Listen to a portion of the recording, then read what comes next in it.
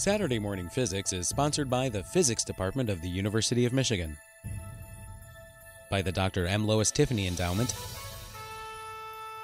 and by gifts from friends of the program.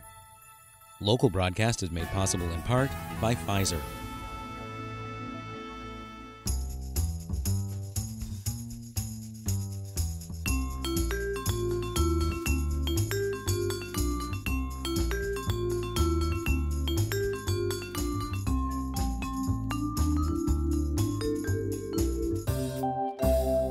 Well, ladies and gentlemen, the last time I was here in Ann Arbor, I remember pulling up in the rental car from the Detroit airport and stepping out of the car and seeing that wonderful eclipse of the moon. And also I had been listening to the Red Sox game. They were just in the runner-up to go into the World Series and to break the curse that had stuck with them so many years. And now here I am again. Maybe I should schedule coming to Ann Arbor more often. How many of you have seen the comet in the last week? Well, quite a few of you know about it, but the rest of you should. This is an amazing thing. The comet was known to be there by the astronomers, but it was faint, 17th magnitude. You needed a really big telescope. And then about 10 days or so ago, within 48 hours, this comet increased in its brightness by a factor of 1,000,000 for reasons that are just not understood, totally unexpected. It became a naked eye object. It's a second magnitude object in the constellation of Perseus. So if you don't know much about the sky, probably you should be armed with a pair of binoculars. You go out and look to the northeast. Soon after sunset, but it's going on through the night. There's one really bright star over there, that's Capella. Then you go straight above Capella, scanning with your binoculars, you'll see this round, fuzzy object, looking not like a comet because it doesn't seem to have a tail. It is moving directly away from the Earth. It's out beyond Mars now. And apparently moving tail first so that the tail is hidden behind the coma. So you just see this round fuzzy disk, but it's rather fascinating. You can see it with your naked eye. The binoculars will help. I think it's supposed to be clear tonight. So good luck. Hope you have an opportunity to actually see this remarkable object that is amazing everybody so much. I'm going to speak about 4 famous myths back there in the 16th and 17th centuries.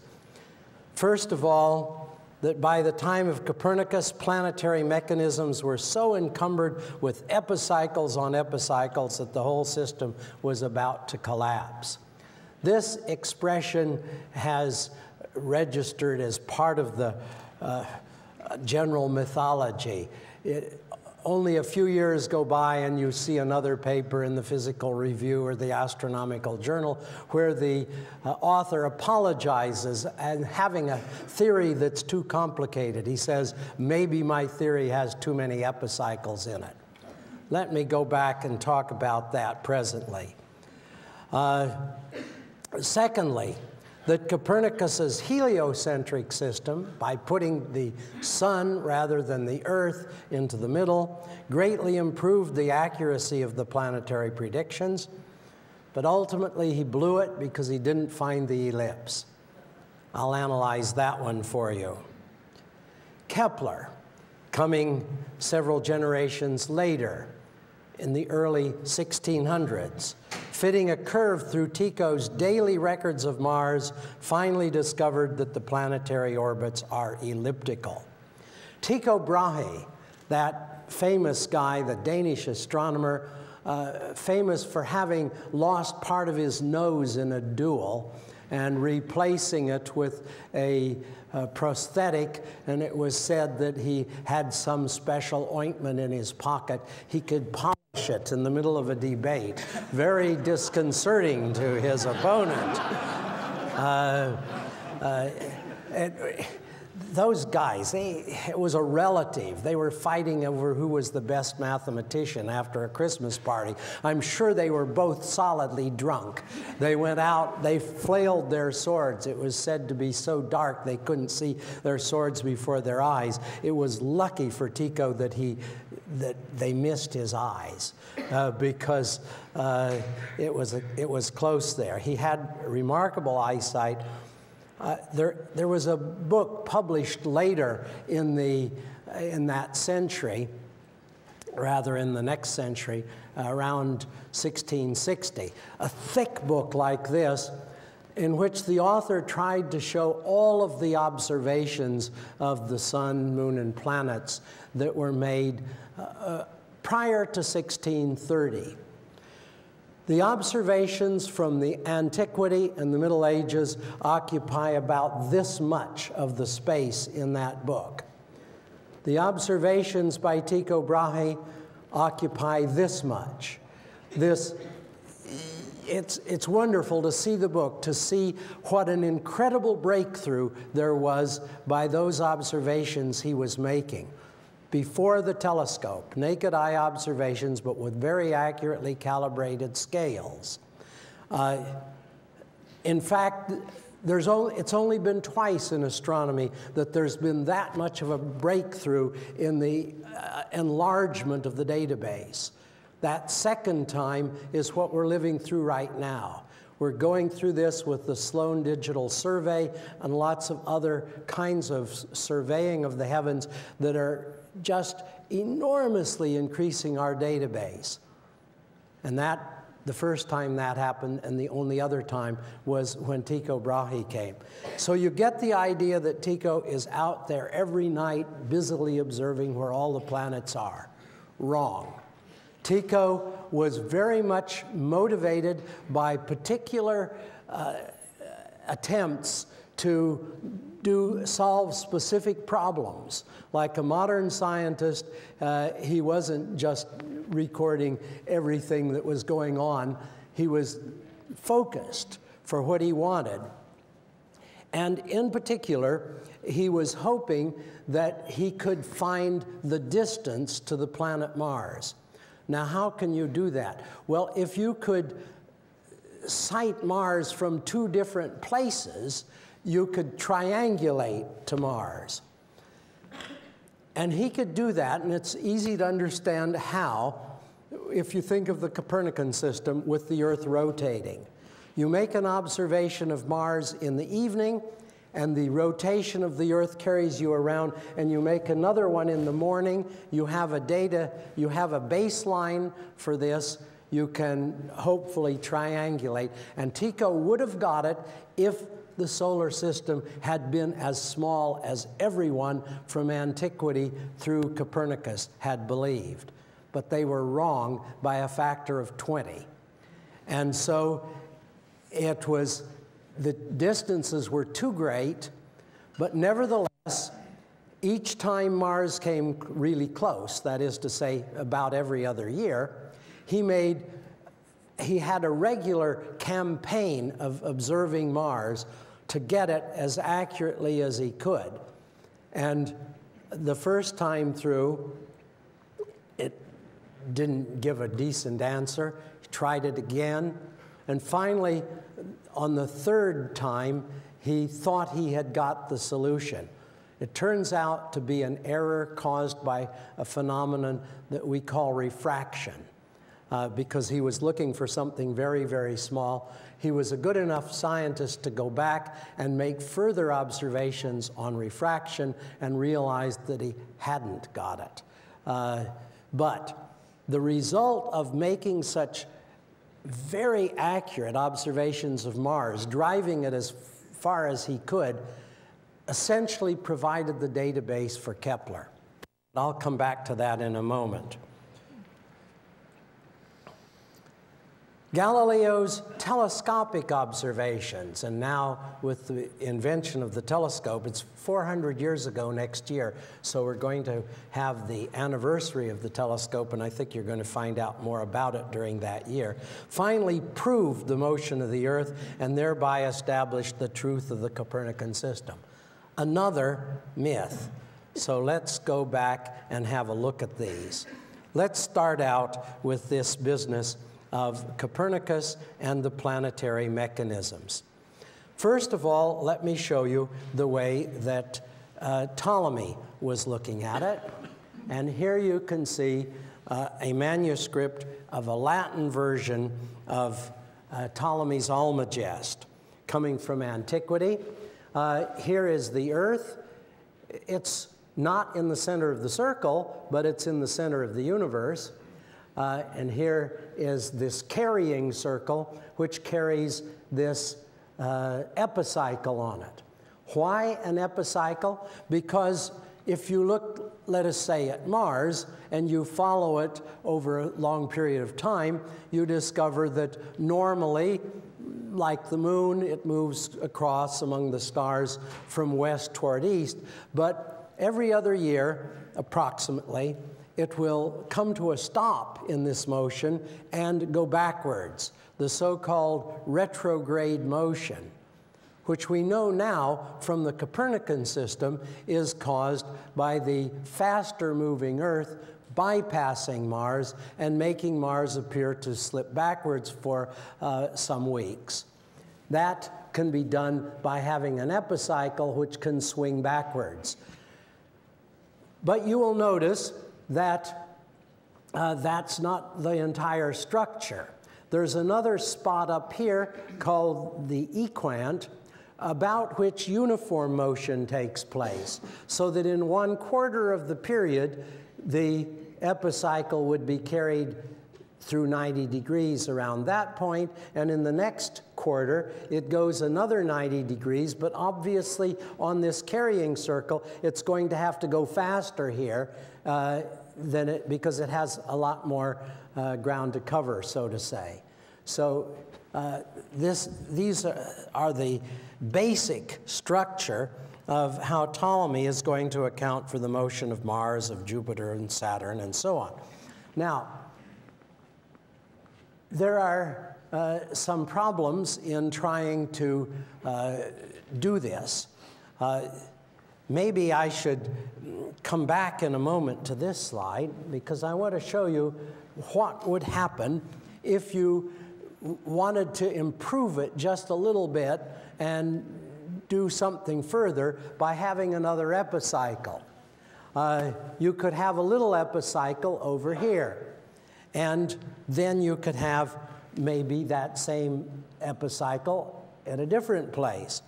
Notice that as seen from the Earth, the effect here is going to be larger when this epicycle is closer to the Earth than when it was over in this position. Now, let's go back to the standard tables, which are called the Alphonsine tables. There's King Alfonso of Spain. He was, this is in the 13th century, and his astronomers were making tables whereby you could make this, these kind of calculations. Now, clearly, if you have the planet moving sometimes faster and sometimes slower, you have to have some corrections for this. So you can have a table of numbers that goes around for every degree in the orbit as to how much you correct it for this change in the speed. Then you have another table for the epicycle, the effect of the epicycle. But now, that is a little bit more complicated, because if you have a calculation for every degree around here, and you don't have to go 360 degrees because it's symmetrical. You can just do it for 180 degrees. But look, you're going to get a different correction here than if that epicycle is around on the other side. So what you would really need would be a double entry table of 180 positions here versus 180 positions here. And this would be a huge table, and that isn't what you just saw. Ptolemy was very clever. He figured out how you could do it with two single-entry columns and a clever way of multiplying them against each other to put the correction in. Saves a lot of paper if you just have to have two columns, 180 each, instead of 180 times 180.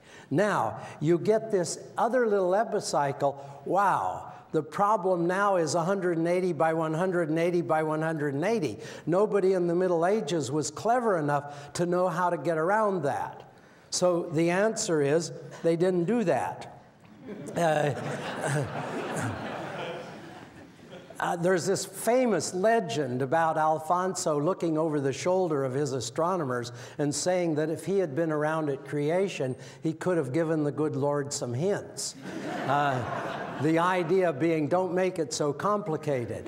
And that, I suppose, is where this idea of epicycles on epicycles came from. It emerged towards the end of the 19th century. It's not been possible to pin down exactly who it was who first said it, but it certainly got embedded in the literature. Now, why would you want to have another epicycle or something to correct it a little bit? Well, let's look here at the errors in longitude as you go around the sky. And here it is labeled by degrees, and you see that the Ptolemaic theory, putting the best modern numbers into it, keeps giving errors of up here to 2 degrees. And then, whoops, all of a sudden you get this 4-degree error. And that repeats. And it comes around approximately every 17 years. The question is, did anybody notice it? And so I started looking to see, and here in Tycho Brahe's record books, he actually tabulates it this way. He shows the position of Mars in August 10th, 1593, in longitude. This is how they did it in those days. That means that's the symbol for the constellation Pisces. You can see that the positions differ very substantially. And what Tycho observed was that Mars was just about in the middle between the extremes either given by Copernicus or given by Alfonso on the Ptolemaic system. So he knew it went out, and he knew that Mars's orbit was somehow in trouble, but he didn't know quite what to do with it. But this was one of the reasons why, when Kepler came to work for him, Kepler was assigned to see if he could figure out what was going on with respect to Mars. Whether Tycho told Kepler that Mars misbehaved this way, there just isn't any evidence. Excepting that, Kepler himself mentions it for the time some years later when the same phenomenon was taking place. He mentioned that Mars could get 5 degrees out in the Copernican tables, and in fact, Kepler was able to figure out how to do it. But I wondered if anybody else had noticed it. We have such a paucity of observations from the Middle Ages, but I've found that Regiomontanus, who was the most brilliant astronomer of the 15th century, I wondered, and I looked in his observations, and in 1565, he records only one observation the whole year, and it's an observation of Mars. Does he tell us exactly what degree Mars is at and how it works out? No. He tells us that Mars was seen as being 1.5 times the distance between these two stars and slightly above the line. So we can guess that this is where he was observing Mars. Now, if you get the tables and make the computation, Mars is predicted over here. So there is some discrepancy. But how did Regiomontanus know where Mars was? Well, he had to know where these stars were. And those stars are affected by what we call the problem of precession, which was not under very good control at that time. So the average astronomer who was looking into this wouldn't really know if Mars was out of kilter with respect to the tables or not. He had to be sophisticated enough to be able to figure out where those stars were. So the average astronomer would probably figure that he had just made a mistake and not worry about it anymore.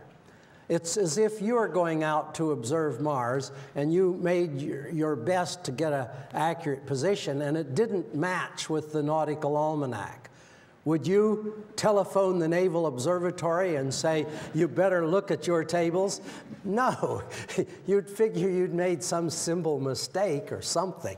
So you have to understand the ethos of the whole run-up to the time of Copernicus was not something that you're looking for mistakes in the tables. And in fact, the interesting thing is that Copernicus himself, though he said if he could get the positions, predict the positions of the planets to 10 minutes of arc, that is to say about 1/3 the diameter of the moon, he would be as happy as could be. He made some contemporary observations. He used mostly as his database the observations already given in Ptolemy's Almagest. Copernicus did try to check up on the parameters, the size of the orbit, the size compared to the Earth's orbit, and so on, with modern observations just to check if it was they were still basically the same. For one of his observations of Mars, he was 2 degrees out. And for another one of Mars, he was something over a degree wrong. So with a database like that, you can't figure that he was going to make a great breakthrough in the precision. Basically, the Copernican revolution to move to a heliocentric system was just a geometrical transformation which did not automatically buy you any further accuracy. Here you can see Copernicus and the picture which is in his De Revolutionibus, the book which was published finally at the end of Copernicus's life. He lay on his deathbed when the final pages were delivered to him, and he knew that his book was done. The front matter, the index, the title page, and so on, arrived on the very day that he died in 1543. This, near the beginning of the book, shows this remarkable heliocentric system. Copernicus did not have any proof of the Earth's motion. In fact, he says it was a theory pleasing to the mind, something in mind's eye, which he saw. I suppose he would have liked to have had some sort of a proof, but that was not easily forthcoming. What he noticed was that if he rearranged the planets, he ended up with Mercury here in the middle, and Mercury is the fastest planet. It goes around the sun in 88 days, Venus in 225, and here the Earth in 365 days. Saturn, the most lethargic of the planets, takes about 30 years to get around. Copernicus says, in no other way do we find this harmonious relation between the size of the orbit and its period. That aesthetic idea, this unity of the system was so compelling to him that there was no turning back. He wanted to explore what he could do with this arrangement rather than having the Earth in the middle. But for most of the people who saw the book, this was a totally ridiculous idea.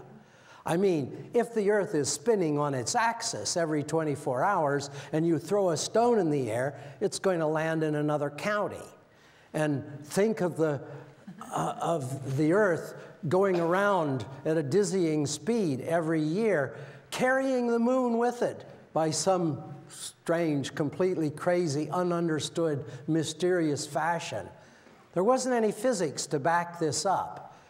People looking at his book thought, what a marvelous recipe book. One can calculate the positions of planets, and he's pulled a few tricks that make it a little bit easier.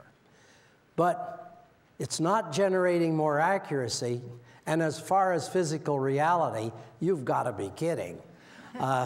This was not being accepted as the way to do things, but it was a marvelous idea, and among other things, he finally had a reasonable explanation for why that retrograde motion appears. It's because the Earth, being faster than Mars, overtakes it. Here's Mars going around, and here comes the Earth. It's like you're driving down the superhighway on the interstate. You're in the fast car. As you pass the slower one and look where it seems to be against the distant scenery, that car will move backwards momentarily as you're doing the overtaking. And that's the same thing for retrograde motion, and you get a natural explanation for it. So these things together were the parts that were very important for Copernicus. But by the way, in that diagram, those are not orbits.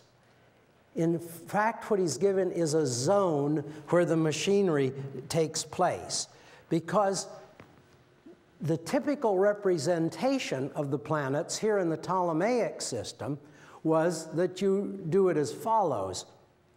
You have to have the orbit or the motion eccentrically placed, but you add this extra lunula of ether to make it come out as a circle on the center, and you fill it in here. So you have a kind of plenum universe, and then you can just build the next planet right on in the same way, and you have the little epicycle in there off-center. Copernicus had to have this off-center motion too, and that's why those perfectly circular lines are just drawing the boundary zones where you place then the eccentric orbit inside.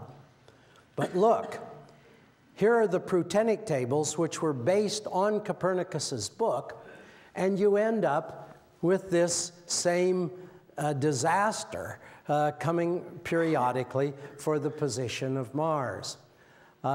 So there you can see the error again and what to do about it. Well, we turn now to Johannes Kepler. I've already indicated that there's a problem with this, about Kepler fitting a curve through these, through the positions in order to get his ellipse. This is the ellipse as published in his book, the Astronomia Nova, 1609. Truly the new astronomy, and it's wonderful because here's this goddess in the chariot riding up with the laurel wreath to crown Kepler for thinking of such a neat idea. But let's look a little bit closer at the reality of it. He shows how you can triangulate to get to Mars.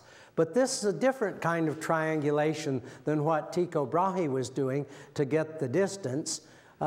This is a little different.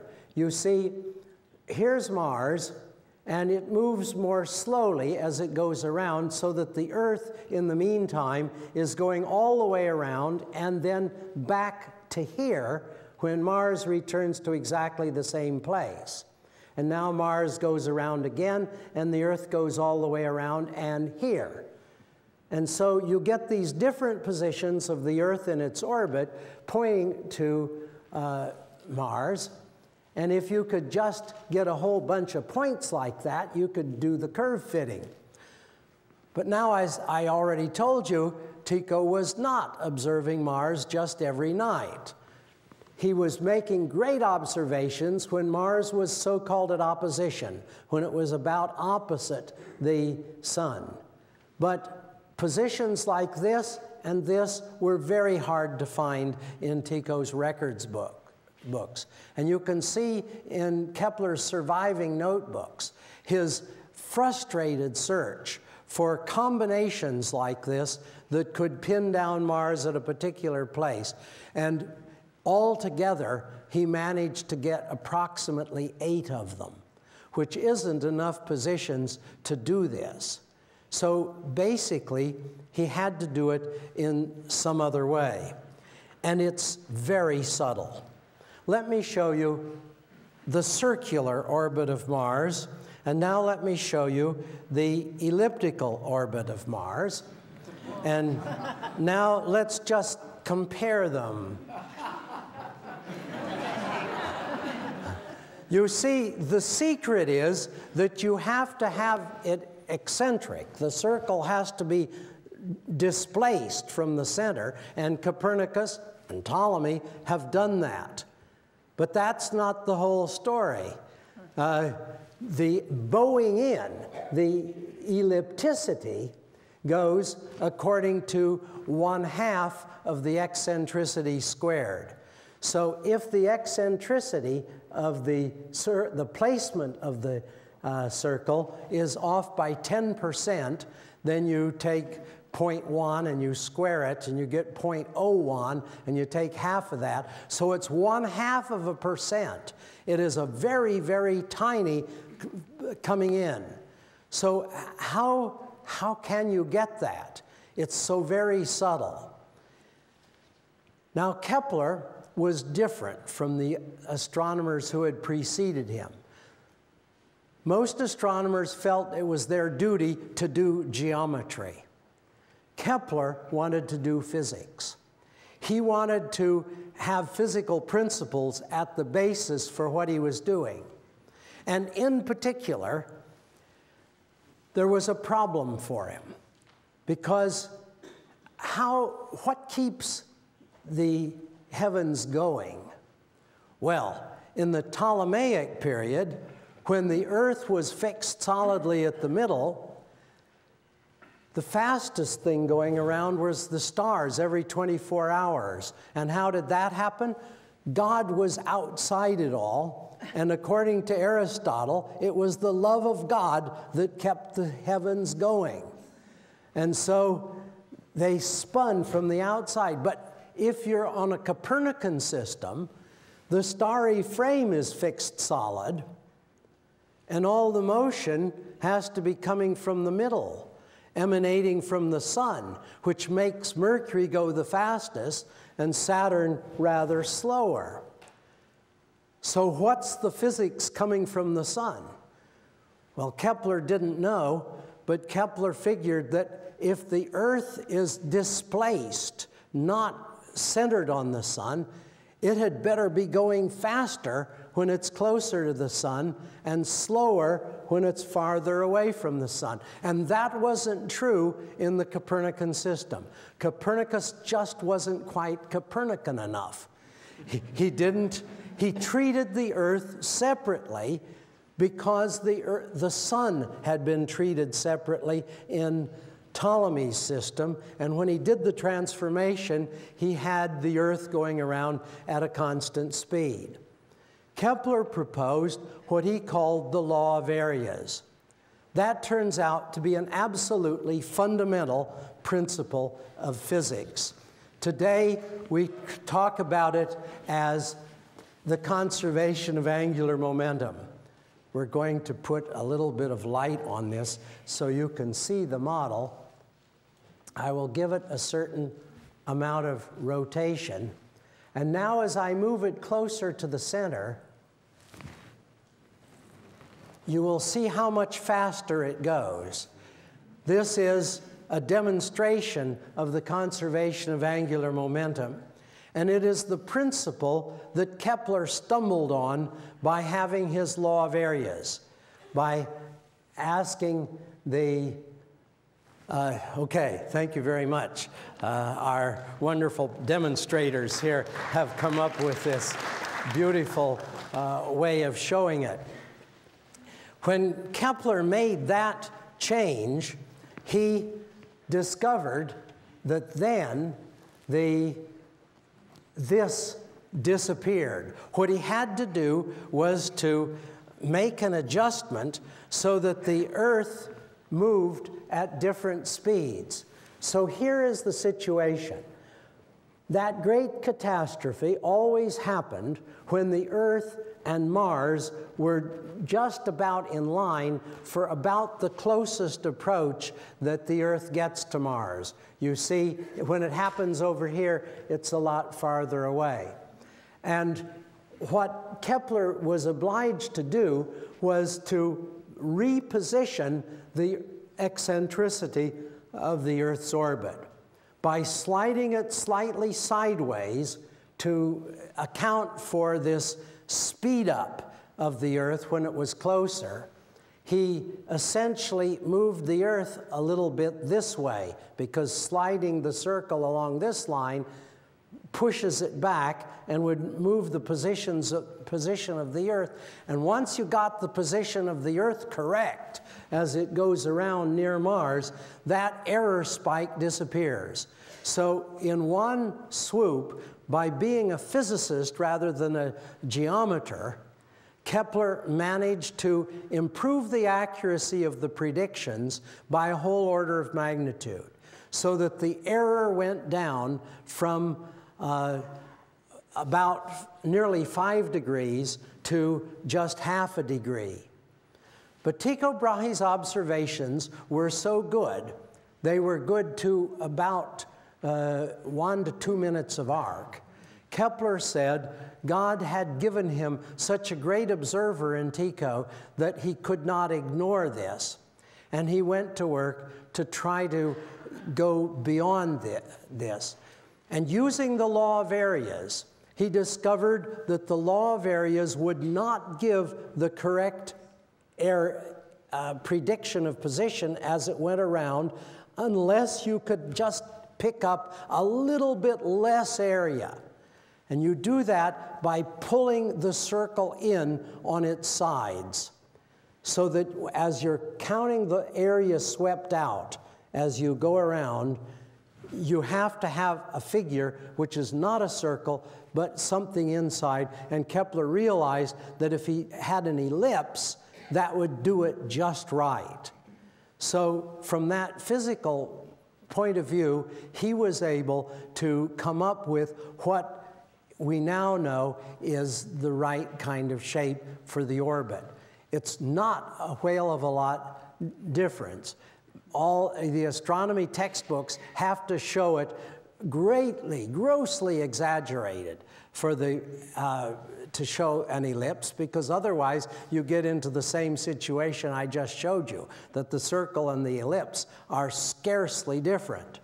But with that subtlety, he was then able to get the predictions for Mars down to under 2 minutes of arc, so that in his work, he essentially made 2 orders of magnitude greater accuracy possible for the predictions. And in a sense, Kepler was just being more Copernican than Copernicus, and got the whole system straightened out. So what we think of as the Copernican system, really in its details, are the Keplerian system.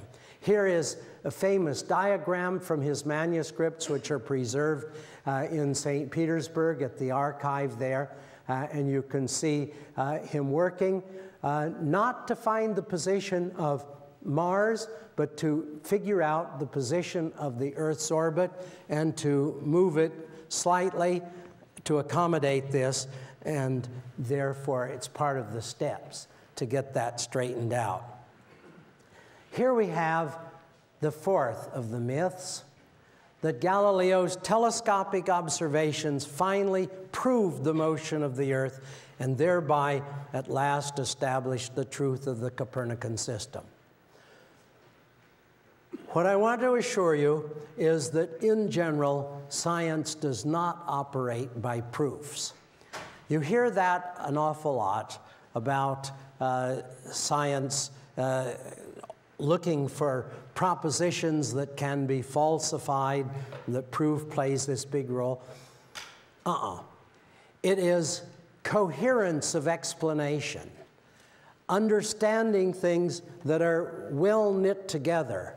The broader the framework of knitting the things together, the more we're able to believe it. So that if you look in most astronomy textbooks, it gives you the proofs for the motion of the Earth. It tells you about the Foucault pendulum, which demonstrates the rotation of the Earth. It tells you about annual parallax, this tiny variation in the position of stars caused by the Earth being on one side of the sun in June and on the other side in January. But when Foucault swung his famous pendulum around 1850, 1851, there wasn't dancing in the streets the next morning because at last the Copernican system had been proved. By that time, it was irrelevant because the whole system that Isaac Newton had proposed was so coherent in its explanations that it just hung together and was believable. And Galileo was one of the people in that process of making the Copernican system intellectually respectable. And how did he do that? Well, here's his telescope. It's amazing. He must have sent out scores of telescopes to nobility all over Europe and so on, but only 2 well-documented examples survive, both of them in the History of Science Museum in Florence. And what did he do with this? Well, this is, for me, probably the most exciting single manuscript page in the history of science. This is Galileo's observing log of Jupiter in January of 1610. He starts out, he finds Jupiter here with little stars on each side of it. Curious. He decides, for what reasons he knew not, what reasons fate governed him not, he says, and went the next night and saw that the little stars were on the other side of the planet. And then the next night, they were again a different combination. He thought he knew which way Jupiter was moving. It seemed wrong. Somehow he couldn't quite figure it out. So he's now started observing it and making his record book night after night to record what he saw. And finally, after he had been observing for several days, he discovered there were not 3, but 4 little stars accompanying Jupiter. And he does it a second time that night, he says, or better. And he tries to do it again, getting their positions a little bit more accurately. By the end of this first week of observing, when you turn the page over, something happens. This is all in Italian. On the back side, as the observations continue, they're in Latin. Why? Because Latin was the international language of science. He knew then that he had something to write home about, so to say. Not writing home, really writing for an international audience of intelligent people, of scientists, of astronomers who would be really astonished by this. He publishes very, very quickly a little book called the Sidereus Nuncius, or the Starry Messenger. It is dedicated to Cosimo de' Medici in Florence because he's looking for another job. He doesn't want to continue being a professor, having to tutor students and board them and all this. He's looking for a government job.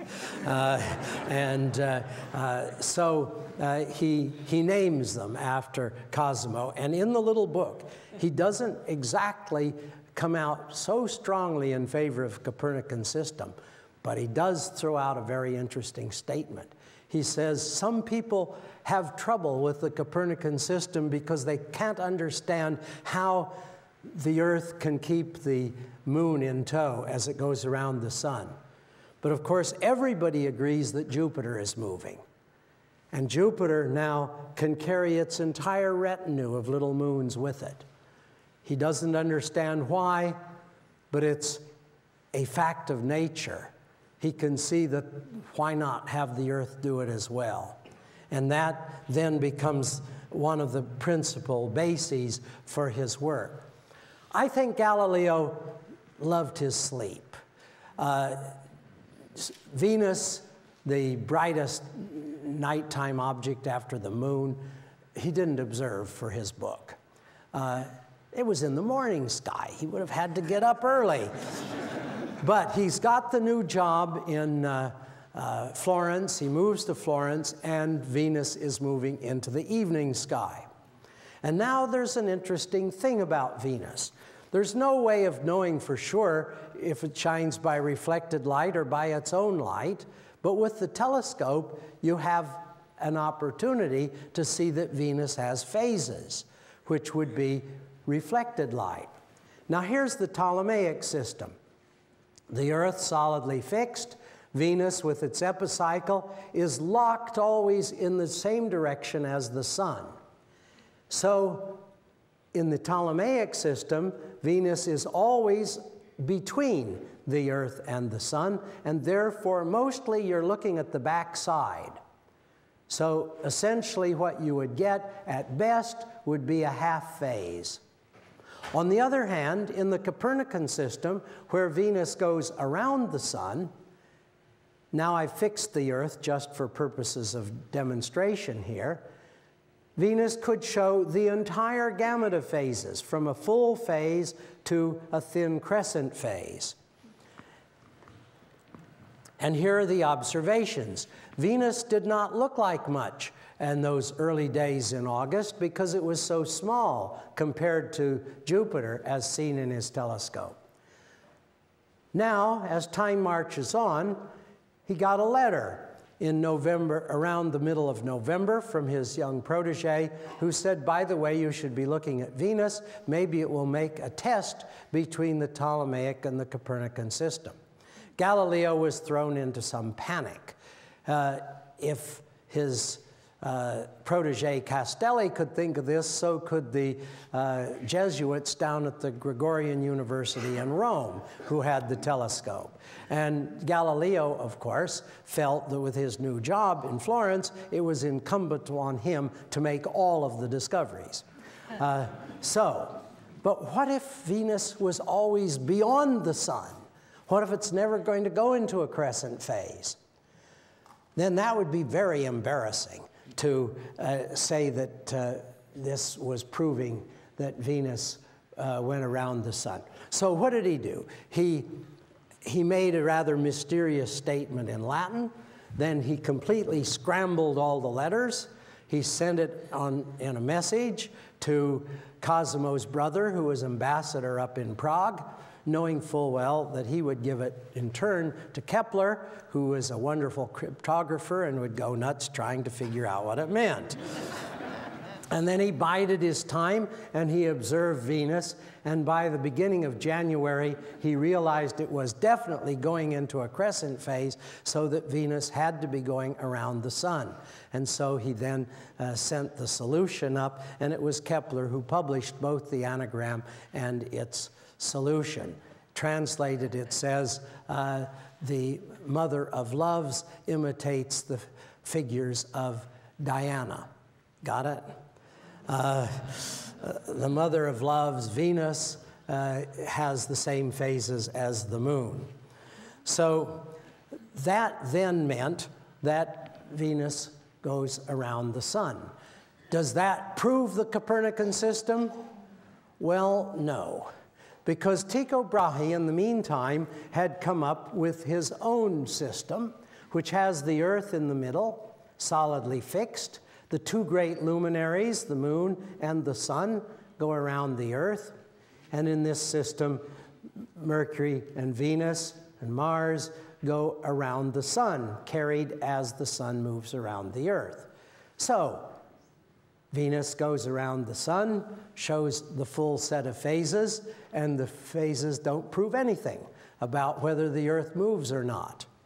But we're so used to seeing this, doesn't that look right? But of course, we're all brainwashed. We're post-Newtonian. We've got the physics to back it up, and it makes sense. But Galileo, putting these things all together in his book, and he was, by this time, had gone down to Rome trying to persuade the hierarchy not to put too much onto the to the Ptolemaic system. There were problems in Rome at that time because they had all those Protestants north of the Alps who were having their own way of interpreting Scripture. Rome wanted to keep this in the hands of a central authority. They did not like the idea of Galileo sitting down there and saying the Bible teaches how to go to heaven, not how the heavens go. And in general, giving some hints about how to interpret Scripture to reconcile with the Copernican system. After all, the Bible says in Psalm 104 that the Lord God laid the foundation of the earth that it not be moved forever. Isn't that a pretty definite condemnation of Copernicus? It was Kepler who pointed out that that scripture could just mean that the basic stability of the earth, which made life on earth possible, was what that verse was talking about, not about celestial mechanics. In any event, Galileo got permission from his friend, the new Pope, Urban VIII, the Florentine, to write about cosmology after he had basically been silenced. But I think Pope Urban VIII felt terribly blindsided by what came out. He was probably expecting a very dry geometrical treatise on cosmology. And instead, what he got was a very lively dialogue written not in Latin, but in the common tongue, in Italian. And here are these guys who are busy doing the discussion. What these on the frontispiece are Aristotle, Ptolemy, and of course Copernicus here with his heliocentric egg beater. But in the book, there was Salviati. He was the mouthpiece for Galileo, and there was Sagredo, the wise, neutral man who generally agreed with Salviati, and then there was the Aristotelian Simplicio.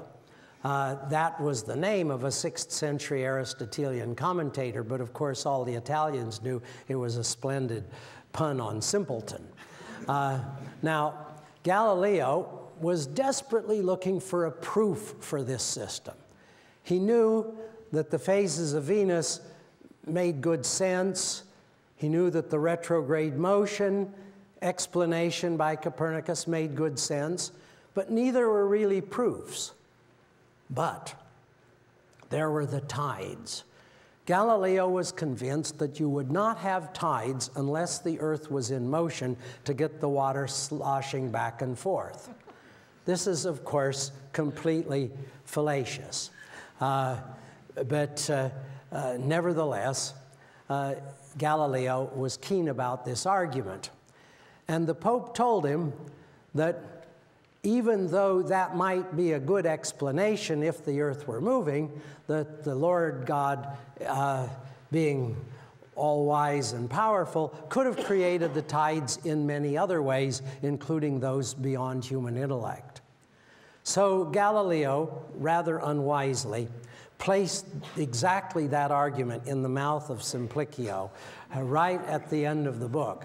Urban VIII was convinced that he was being made a fool, and he brought the whole wealth of the Inquisition onto Galileo. Here is the typical view prior to Galileo and Copernicus, with the Earth fixed in the middle and heaven with all the angels and so on arrayed just outside the starry sphere. It was such a radical change that it was hard for Rome to adopt that. Was Galileo a heretic for suggesting that the Earth was moving?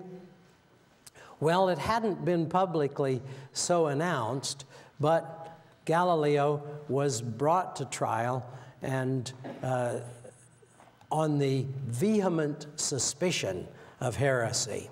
And Galileo said no, he had never believed that. I think he was prevaricating, but that's how it is. But this is one of those phony Victorian-era paintings. He is sitting there, standing there, whispering in a stage whisper, "But it moves." Of course, he was a smart guy. He wasn't about to do anything as dumb as that. And he was in the white robes of a penitent, kneeling before the inquisitors at that particular moment. So, as I say, the picture is all kind of crazy. But nevertheless, his book essentially argued for the coherency of the Copernican system. It couldn't prove it, but it made it intellectually respectable as something one could entertain. And hence, I think that his dialogue on the great world systems has to be thought of as the book that won the war, so to say, to make the Copernican system really believable. So anyway, that's in sort of a nutshell some of the issues that are going on, interestingly, in the Copernican revolution. Very clearly something that is just part of the secondary literature, but not always entirely right. As for Galileo, of course, we wouldn't say he's a heretic, he's a hero.